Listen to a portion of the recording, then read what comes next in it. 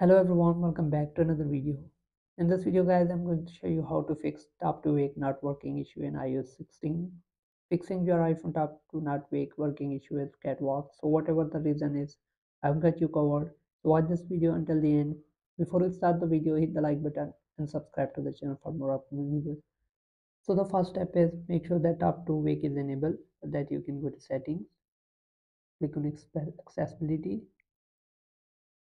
then click on touch and make sure that tap to wake is enabled. So if it's turned off, make sure that you turn this on. After this, remove all lock screen widgets if you have added widgets. Sometimes too many lock screen widgets overlap and cause tap to wake not to work on iPhone. So make sure that you hold on to the screen, click on customize and remove them. If they are, you can just click the minus icon and remove these. So once you have done this, and if it's still not working, then make sure that you restart your iPhone. For restarting, reboot your iPhone and resolve many typical iOS bugs. So if your iPhone has performed lags, that will be solved. And after this, reset all setting of your iPhone. For that, you can go to setting, click on general, scroll down, click on transfer and reset, and then click on reset.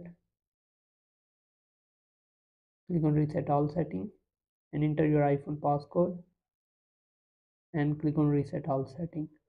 And if it's still not working, then make sure that you update your iPhone to the latest version. For that, you can go to setting, click on general and click on software update, and make sure that you update your iPhone to the latest version, which is iOS 16.3. So if there is any update available in the software update section, be sure that you update your iPhone.